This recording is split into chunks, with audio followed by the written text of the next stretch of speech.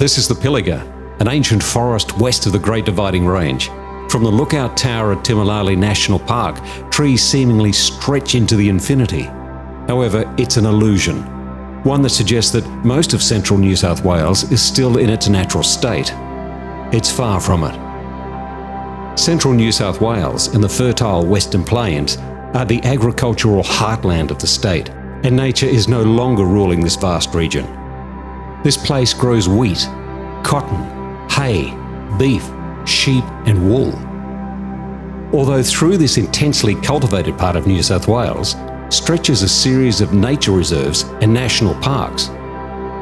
Some are icons of New South Wales' natural treasures, some are rarely visited. This is the case with Goobang National Park, a large reserve north of the regional city of Parks. We head to the northern part of the park, and its cultivated land once again takes centre stage.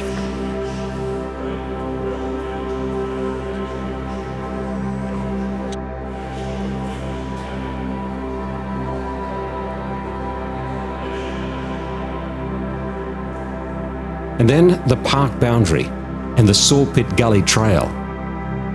This unsealed road lets us access the Burrabadine Peak walking track. The track traverses through red stringy bark, red ironbark and red gum woodland. And delicate fringed lily flowers peek out along the path. Further up, grass trees and cypress pine create a frame for the track.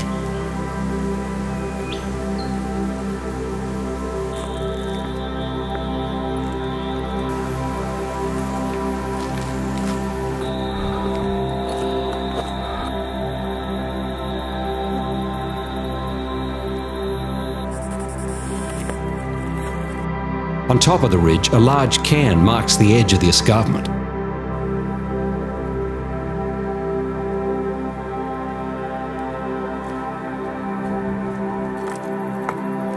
From here, our view goes west, out into the vast expanse of the Western Plains.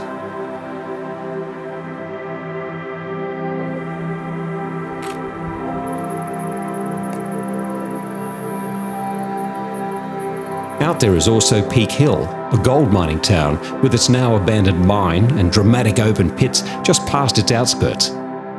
Gold was discovered here in 1889. The mine ceased production and closed in 2002, and more than 200,000 ounces of gold were dug out of here. There are walking trails that lead to several lookouts. They're placed in strategic locations around the two pits.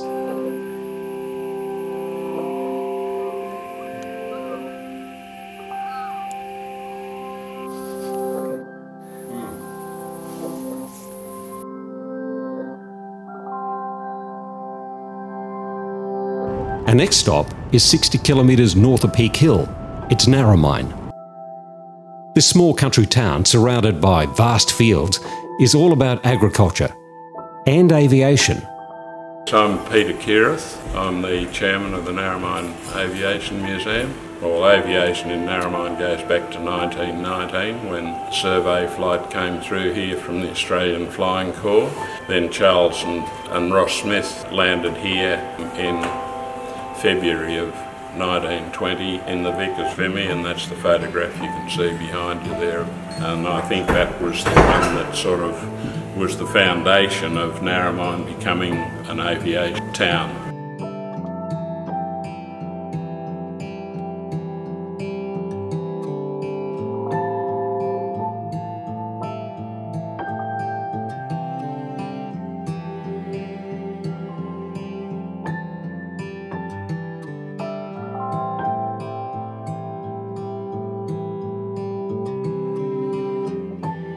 From here, the natural stepping stone on the way north is Goonoo National Park. This park and the adjacent Goonoo Conservation Area, northeast of Dubbo, are the favourite haunts of Janice Hosking. It was being managed as a state forest for a long time, but then the ironbarks were superseded by, I think, concrete sleepers. And so they stopped logging in here, and so they handed it over to the National Parks and Wildlife Service to manage. I've learnt quite a bit about the vegetation in the local region as a result of bird watching. Quite a lot of threatened species, birds, plants, yeah, and it's just a wonderful place to visit. It's over 64,000 hectares in size.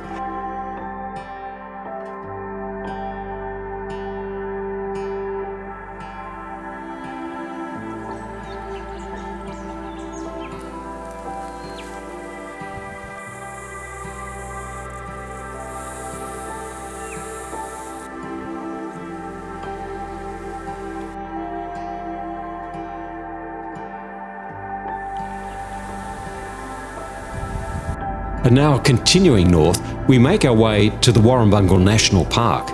Then the first volcanic plug, still outside the park, is a dramatic introduction into a landscape shaped by volcanism.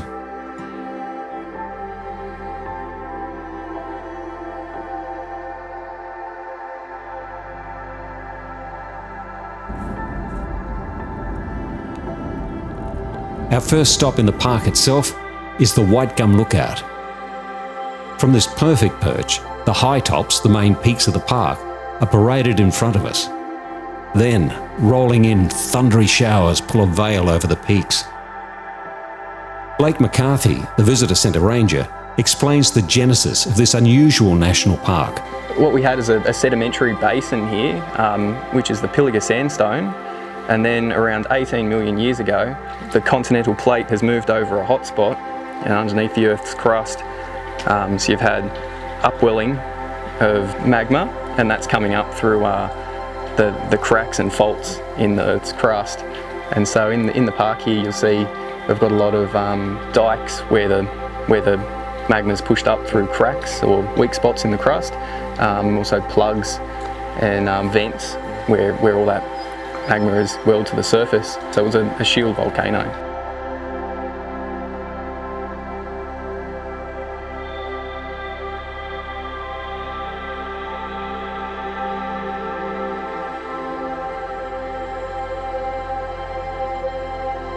Later in the afternoon, fluffy clouds begin to billow and rapidly grow into cumulonimbus clouds.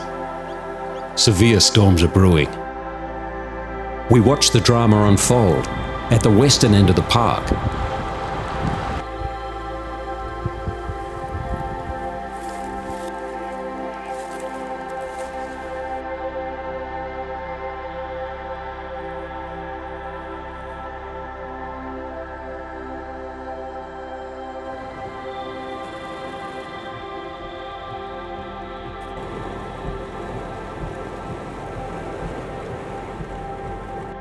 No mountains, only forest. The change of scenery to the north of the Warrumbungles is stark.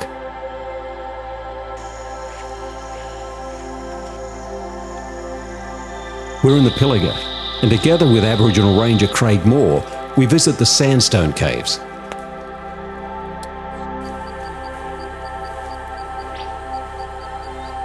Yama everyone, welcome here to this country. My name is Craig Moore. I'm a Kamilaroi man from Kinnabarabran area. I work in national parks. I've been with national parks for over 13 odd years now. I'd like to pay my respects to the ancestors and elders of this land and those people who are visiting here today. The Pilliga is a special meeting place for Aboriginal people, for corroborees, for ceremonies, initiations. So the caves were recorded in the 1970s. But in the 1990s, they had the archaeological dig, and they found peckings, grinding grooves, etchings, stone flakes along the shelters, and dated it back to 12,000 years ago.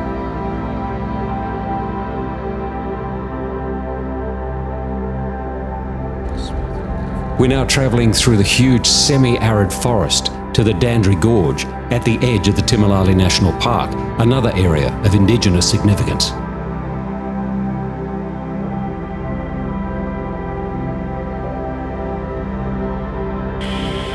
A walk along the rim of the gorge connects ancient history with modern art.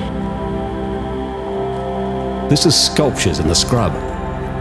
5 artists, Indigenous and non-Indigenous, were commissioned to create sculptures that provide an ongoing record of the site's significance. Each sculpture is the result of an artist collaborating with local Aboriginal elders on a piece that tells a story of the area's Aboriginal history and culture.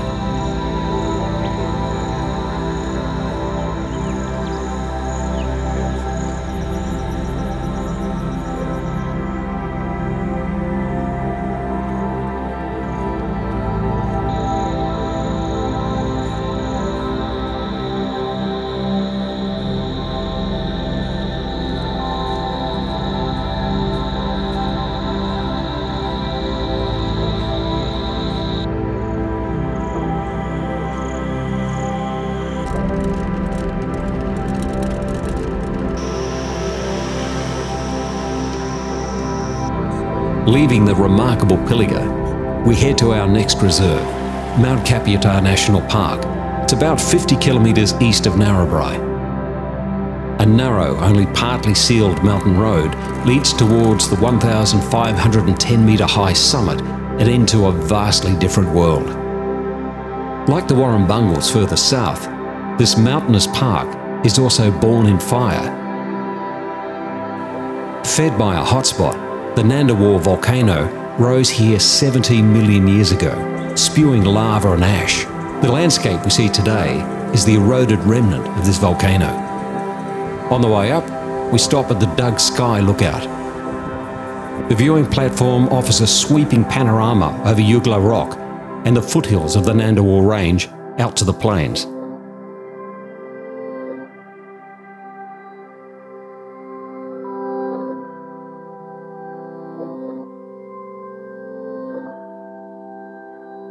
Not far from the lookout is Koya Gap. This is where the Mount Koya walking track, one of the most rewarding walks in the park, begins.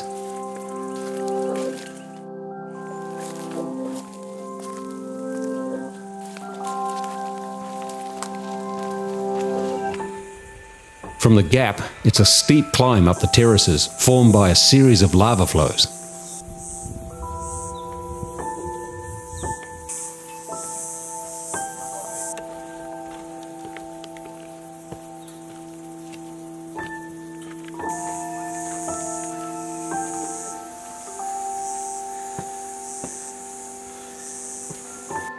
Here the narrow track loops around the base of the cliffs and enters a lost world. Impressive stands of grass trees occupy the narrow, exposed ledge and create spectacular scenery.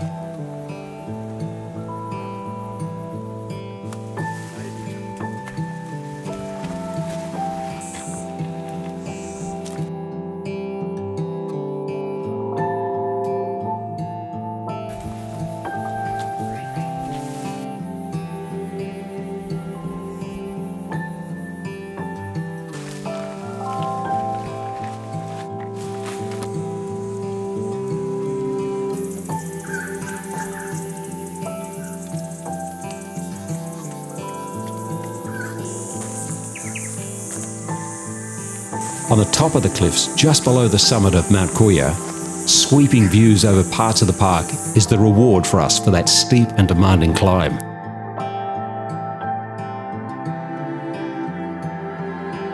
But now, to see one of the park's most spectacular reminders of its volcanic past, we head to the northern section. Hidden in a narrow valley rise, 40-metre high cliffs composed of pentagonal columns of basalt is Sawn Rock. Originally hidden underground, a small creek over time cut into the basalt lava flow and exposed this geological wonder.